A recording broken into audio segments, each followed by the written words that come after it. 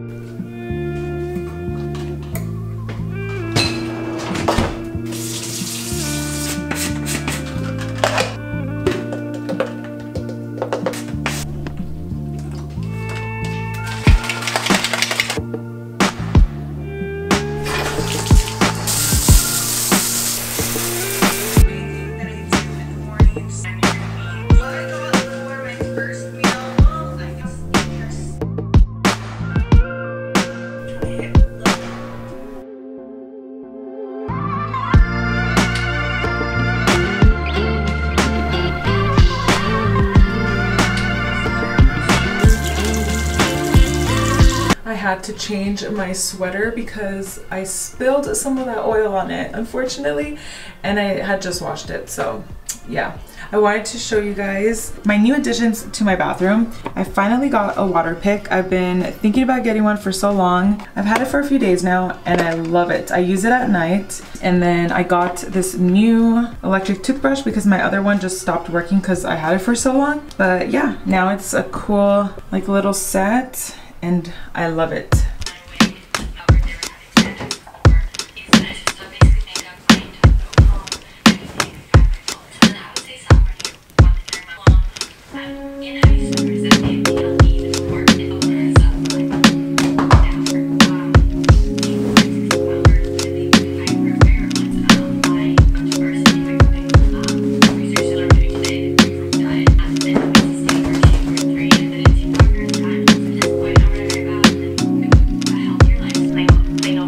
So one of my biggest goals for this year is to be healthier, eat healthier.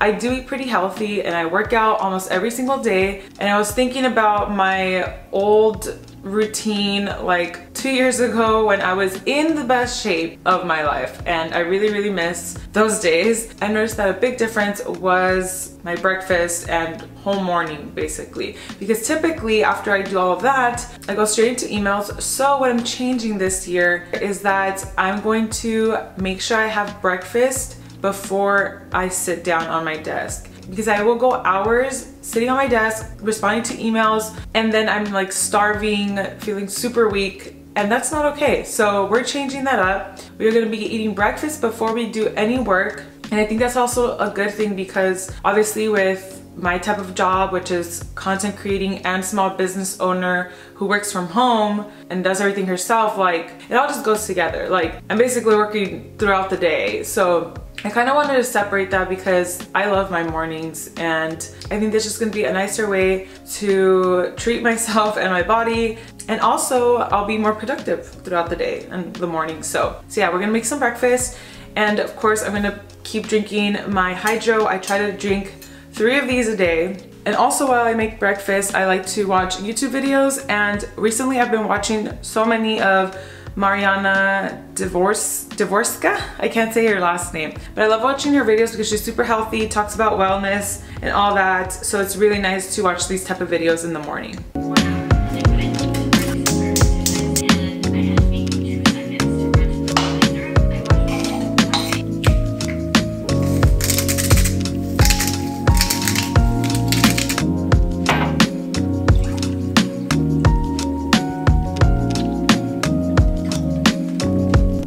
We have our breakfast right here. We have, basically it's new paneer sabzi. It's Persian bread, 2 eggs, and then there's some Danish feta cheese. Greens, I use mint and then green onion. I basically had this exact breakfast yesterday minus the sausage. And then I have some coffee.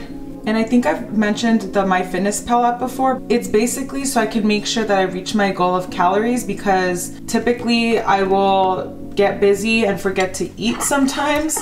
So I honestly really love to use that just to keep track, because obviously if I'm working out, burning calories, I need to make sure that I'm like eating well. And I figured out how many calories I need to eat a day according to my weight, my goal, my body mass index, all that stuff. So yeah, so I just like to use that so I can keep track of everything, and most importantly to make sure that I eat, because like I said, sometimes I will go hours and hours just working and forget to eat. So I just devoured that. I don't even know if I recorded, but that was so good. Okay, so now we're gonna be having some supplements. I definitely need to get some more, but this is just what I have right now. I take Pure Hawaiian Spirulina capsules, and then I also take just a normal wellness formula, which reminds me I need to get some more because I'm like at the last few. I need to go to Sprouts and try to get some other stuff. Okay, we are now in the office. It is 9 a.m., which is perfect. I think that was like the goal, is to have my whole morning to myself and officially start emails at 9. I am going to, however, post on Instagram, maybe post on TikTok. I think I have something saved. I don't know. But I'm gonna go ahead and post, and then we'll do some emails.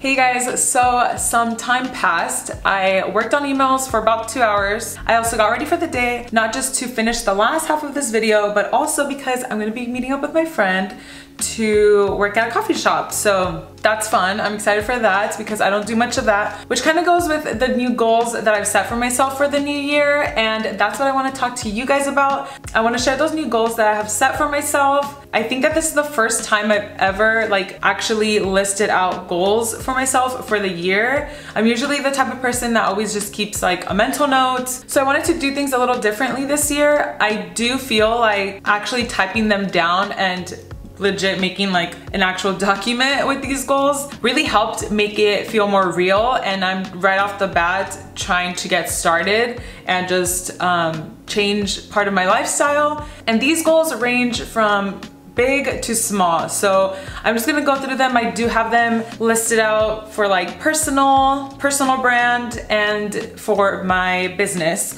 So let's get started. Hopefully, as I go through this list of goals, maybe you guys have some similar goals and we could work on them together. So personal. So the first one would have to be hike more. I love hiking, and it's crazy to think that all of 2021, maybe I hiked a total of like 5 different hikes or something, or probably less. I have no idea, but all I know is that I did not do much hiking, and that is not okay. I love to hike, so that is definitely something that I am for sure gonna be able to accomplish. I literally started the first day of 2022 with a hike, so already off to a good start. Okay, next, less alcohol. I'm not saying I drink a lot of alcohol or anything. It's pretty like balanced and stuff. But for me, I'm just very focused with my workout routine and my eating habits and stuff like that. Yeah, just trying to cut down on that a bit, because then that is when I will see the best results.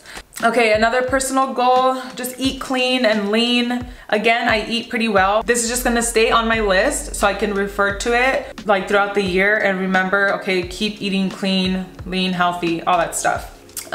Breakfast before emails. Just like I mentioned earlier, I would seriously spend hours on my laptop before even having breakfast. I feel like for me, I think a lot of like, let me get a head start. Let me get ahead because I feel like I've been behind. It's always felt like that. So I kind of want to slow down and remind myself to be healthy, get in that food, because especially if I want to look good and feel good, like I need to nourish my body. So I want to take that extra time in the morning to make sure that I have a healthy breakfast, and then therefore my work will show an improvement because I'm taking care of myself. Another one, just like I'm doing today, work at coffee shops. I live in San Diego where we have beautiful coffee shops literally in every corner, and I'm always stuck in my apartment working. Yes, a lot of the time I need to be like filming, or every once in a while I'm literally like, oh, I should do this right now. I should do this right now. Like, but every once in a while I should go out to like a coffee shop, get some fresh air, just have like a different environment. And I think that's gonna be super, super healthy. I'm really excited to do that today and